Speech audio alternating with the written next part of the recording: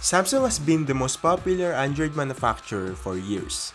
They've also held the top position when it comes to flagship Android smartphones for a very long time.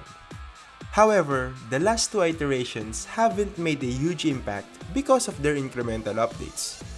The S4 was nice, but it wasn't a big step forward from the S3. The Galaxy S5 offered water resistance and internal upgrades, but it's still nothing explosive.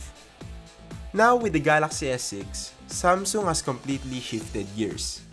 There was a time when you can't put the name Samsung and the term beautiful upgrade on the same sentence, but those days are now gone. This is the Galaxy S6, a reimagined Galaxy S smartphone. Samsung finally ditched plastic as its choice of material and joined the premium-looking smartphone party.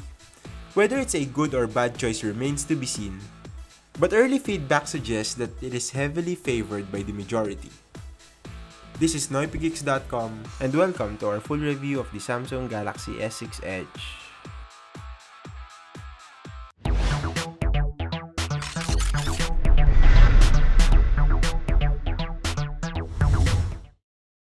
Let us talk about the design. The Galaxy S6 retains the familiar Samsung design language on front, but it's now using Corning Gorilla Glass 4 in front and back compared to the soft plastic material that was used on its predecessors. There's also no more fake metal on the sides, as it has been replaced by a real aluminum with chamfered edges this time around. This gives the S6 Edge an elegant feel in the hand, something that can be said on the previous Galaxy devices. The power and volume controls are still on their usual places, with the headphone jack has been moved to the bottom. There's a small resemblance to the iPhone 6 speaker grills, but the similarities end there. In my eyes, the Galaxy S6 Edge looks more aesthetically pleasing than the iPhone 6, and it's not even close. Overall, the build quality has been vastly improved, and it puts it as one of the nicest looking phones right now. The Samsung Galaxy S6 sports a high-resolution 5.1-inch Super AMOLED Quad-HD display with a resolution of 1440 by 2560 and has 577 pixels per inch, which clearly states that it is one of the most pixel-packed display out there. On paper, this thing is absolutely ridiculous, but I still have my Galaxy S5 with me, and comparing the two shows how large of improvement has been done on the display. In true Samsung fashion, the S6 takes the crown as the best display from the Note 4. They've been known to push the smartphone displays to the limit, and they've lived up to our expectations once again. The curved edges on the both sides of the phone definitely makes it a stunner, but it's also a source of minor annoyances. First, it is really uncomfortable to hold for an extended period of time because of the device's thin and sharp edges. It's also a bit slippery if you don't grasp it properly. Another thing to watch out for also is the fairly visible glares on the sides. Since this is an almost bezel-less device, the Edge screen attracts a lot of glares. The Edge screen has its uses and features though. People Edge brings a list of your 5 assigned contacts by swiping right from the Edge screen.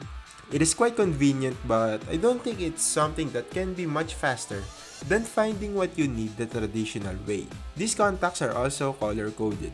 We also got Edge lighting. It's basically the same idea as the LED notification indicator, but it makes use of the Edge screen. If you got a notification from one of the contacts you assigned on the People Edge, the Edge will pop out a color corresponding to the color you assigned on that contact. But putting down your phone on its screen, face down, is not something a lot of users are comfortable with. Other features also include Information Stream and Night Clock. Information Stream gives you quick glances to some important contents from your favorite news sources, social media updates, and it also displays your recent notifications without having to power on the device's whole display, which may conserve a partial of juice on the battery. I appreciate Samsung's creative ideas and effort in implementing these extra features, but in my opinion, the Edge screen doesn't offer that much in terms of usability right now, but as an additional touch on design, it is really eye-catching. Previous iterations of the Galaxy S series used the company's very own in-house Exynos processor and Qualcomm Snapdragon processors. But this time around, Samsung decided to stick with their own guns and just use an Exynos processor on all variants. The Samsung Galaxy S6 is powered by the latest Exynos 7420 octa-core processor with 3GB of DDR4 RAM and a Mali T760 MP8 GPU. This means that there's absolutely lots of power in store on this little beast, and it would really take a lot before you can slow it down. It is one of the fastest smartphones out there today. Benchmark test and real-life usage proves that too. Everything is fast and snappy, and there's very little stutter throughout our time with it. Browsing the home screen, playing intensive games, multitasking, and almost everything you throw at it have been handled well by the device. Although TouchWiz is really inescapable on Samsung smartphones, but a lot of improvements has been done and we'll talk about that later in the software section. Of course, we can't have it all. The change in design prompted the exit of the removable battery feature that Samsung has been holding on to for years. To be honest, it's not big of a deal for the most part, especially if you're not a power user who always carries multiple batteries in your pocket or bag. The issue is that you cannot just go purchase a new battery and plug it in if you think it's crapping out or damaged already, something that is inevitable to almost any type of battery over time. You will need the assistance of Samsung or any technician and have them change the battery for you. The other omitted regular feature is the micro SD card slot expansion. I got to say that I'm personally disappointed on this one. Yes, the base model is now 32GB. Yes, there's a 128GB version, but it's just not the same. There's a huge difference on the price.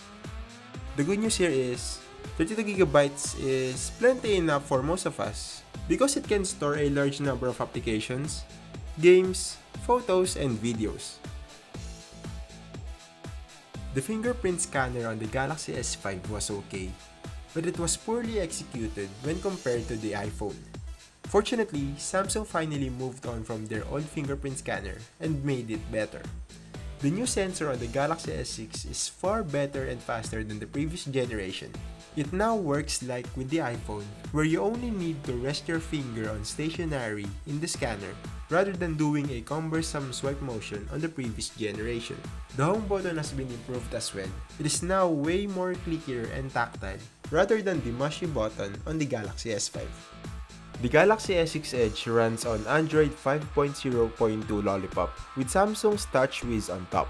The company's heavy skin has been long criticized for being bloated with unnecessary applications and other software implementations pre-installed out of the box.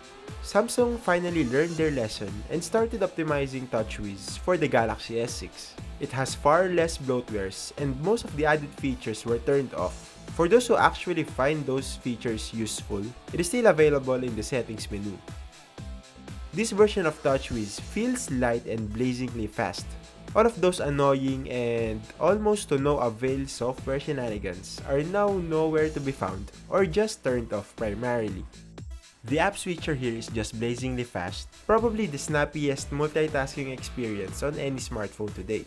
Multi-window also makes an appearance, which can fully take advantage of the 3GB of RAM. The true essence of multitasking is doing two things concurrently. For those who really care about the aesthetics of the user interface, Samsung also added themes on this one. There are 3 themes that comes pre-installed on the device. But if that's not enough, there's also a dedicated theme store that the company prepared for you. There's a lot to choose from in here, and what really did catch my attention is the Avengers Age of Ultron themes, particularly the one with Captain America, which I think matches our Black Sapphire S6 Edge, that also flashes a shade of blue when being looked at most angles.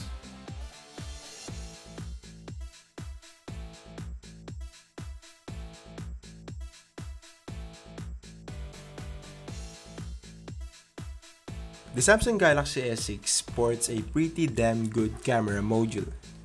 The primary shooter boasts a 16-megapixel sensor with a wide aperture of f1.8 and has an optical image stabilizer packed in. And just by looking at those impressive figures, it is without a doubt that the Galaxy S6 is a one hell of a shooter. With its wide aperture of f1.8, you can expect that the sensor can receive more light thus creating a stunning photo even at low light scenarios.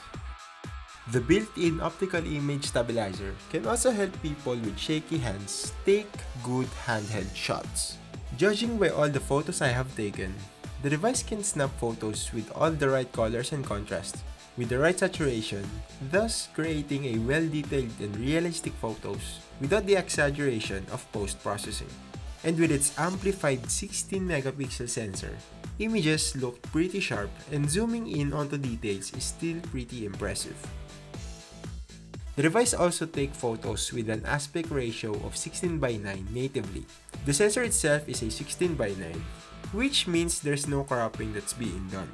Almost all of the smartphone cameras today uses a sensor with a standard 4:3 aspect ratio, which can still be converted to 16:9, but requires some cropping. The camera interface is also pretty stellar. To start, you can open the camera app by double pressing the home button rapidly. Opening the camera app this way also showcases how snappy the processor is. The app opens lightning fast. The camera app's user interface have been toned down compared to the clunky and bloated previous one. This thing now also has manual mode, which can fully utilize the device's superb camera module and giving it a photographer-friendly status. The manual mode gives you full access to the camera's ISO, white balance, focus, and many more.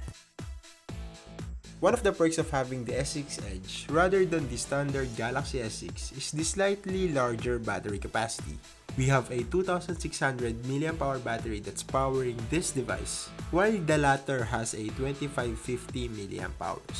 The battery performance may not be the best, but still matches the majority of smartphone devices that are on the market today.